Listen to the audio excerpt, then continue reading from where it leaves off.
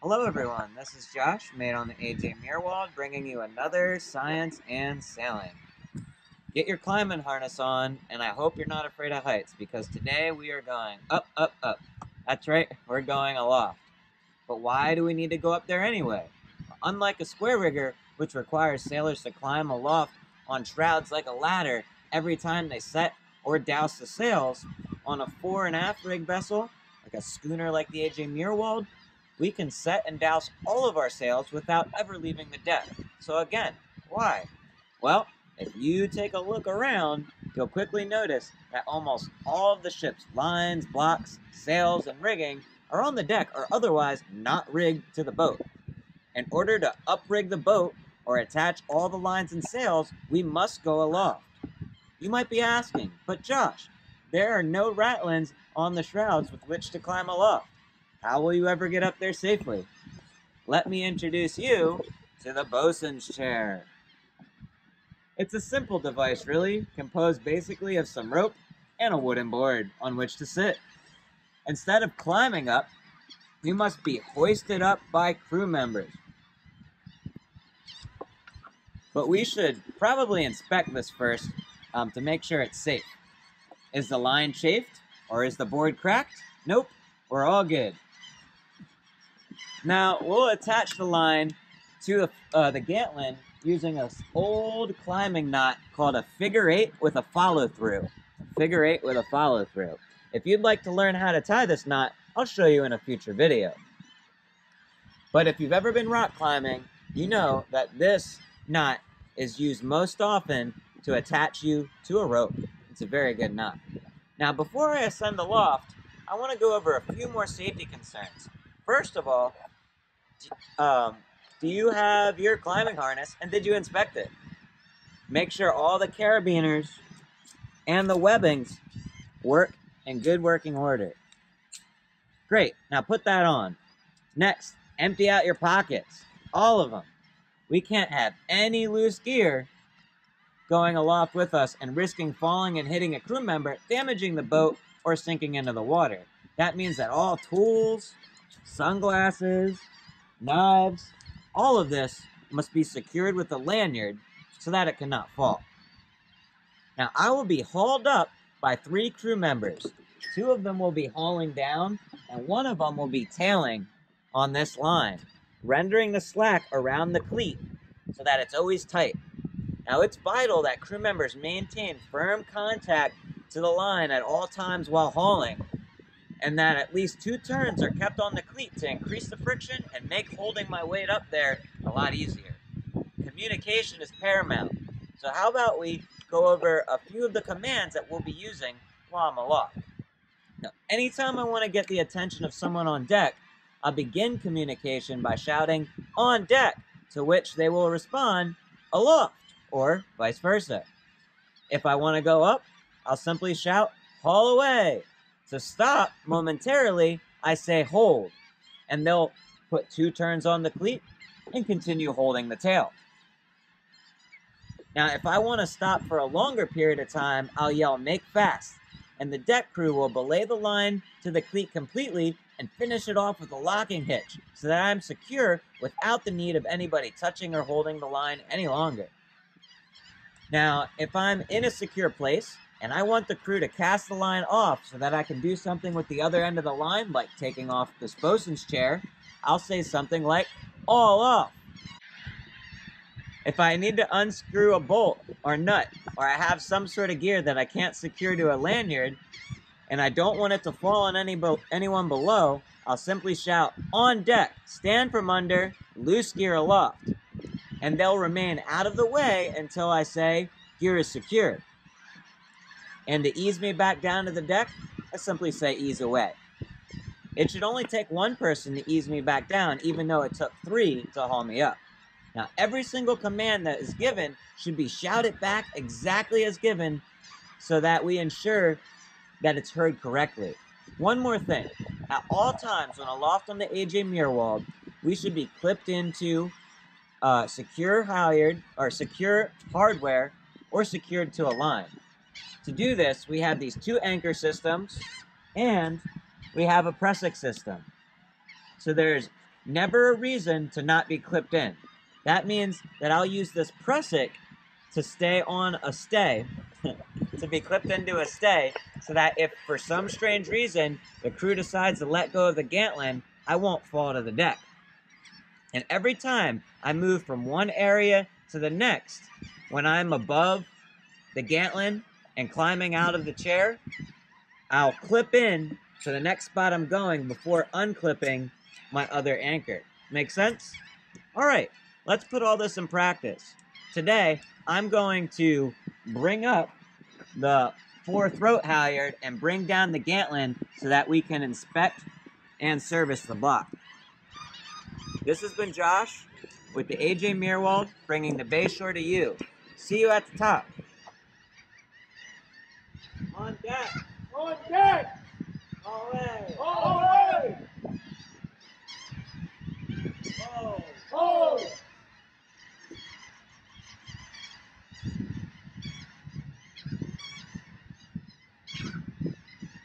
On deck! On deck! Away! Away!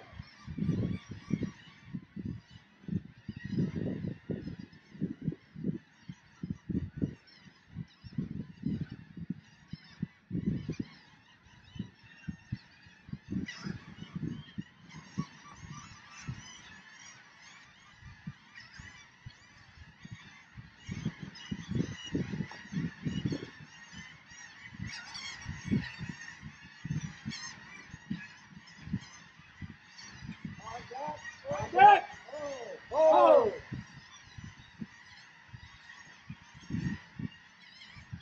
On deck! On deck! Away! Away!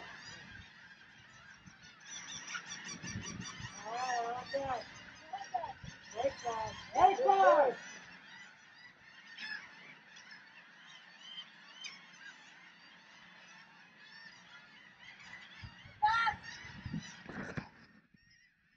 Hey, it's me again.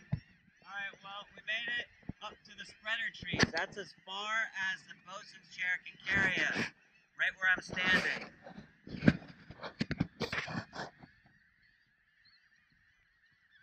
You can see the Meerwald from the spreader trees right here. We're pretty high. You can see all the seagulls and the birds that like to hang out on the roof of the Bayshore Center. The clam plant over there, the Maurice River, the wetlands of the Maurice River.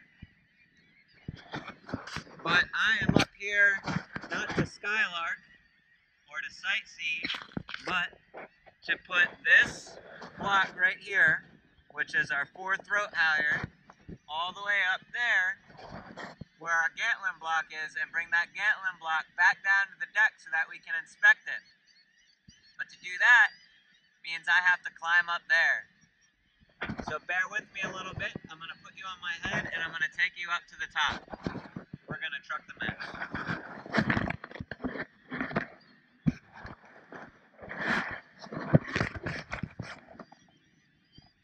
Alright, so remember how earlier I said you always need to keep at least one of your anchors clipped in at all times. So I'm only going to undo one of them, this one, carry it up in my mouth, keep this one clipped in until I can get to the next spot.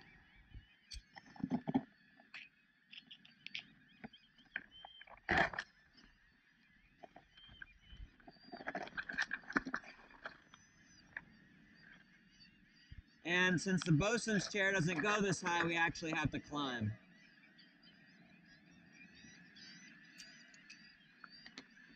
Now that I'm clipped in up here, I can grab my other anchor right here, clip it around the other side of the mast to a secure location. You never want to clip to a stay because this simply becomes a zip line. It'll send you all the way down to the bowsprit. You don't want to do that. So you want to clip to something that ends and is secure. And now that I'm clipped in, I can lean back and relax. Now I have access to this block that I needed to get to, and I can bring this block up to it. Alright, well I gotta go get to work. I'll see you guys when I get back on deck. Take care. Alright, hello again. Well, managed to rig up the four-throat halyard where the gantling goes, and we're going to use this to do a lot of our uprig. It'll help us hoist up some things with more purchase. I sent the gantling block down below. You can see it's attached right here to the bosun's chair. I got back in the chair, and I'm going to take you down. Back to the back of the base.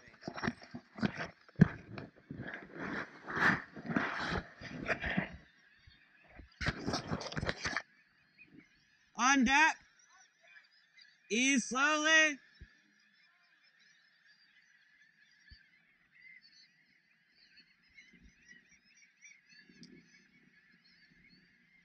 Hold.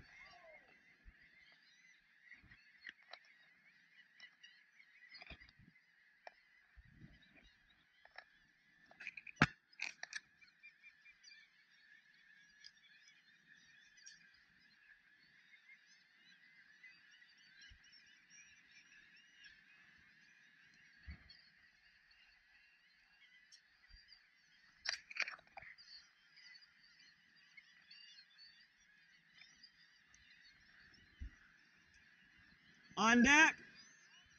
Ease away.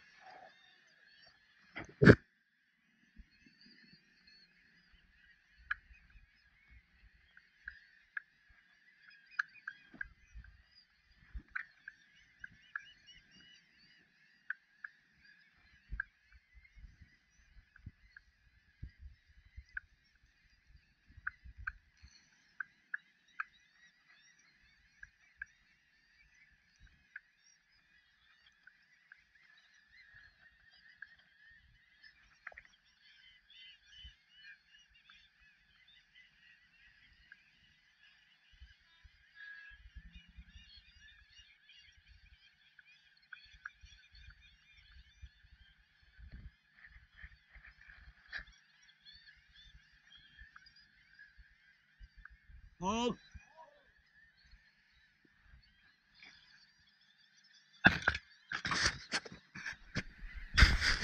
And we're back. Alright, well, I hope you had fun. Until next time, this has been Josh, Science and Sailors, bringing the Bayshore to you.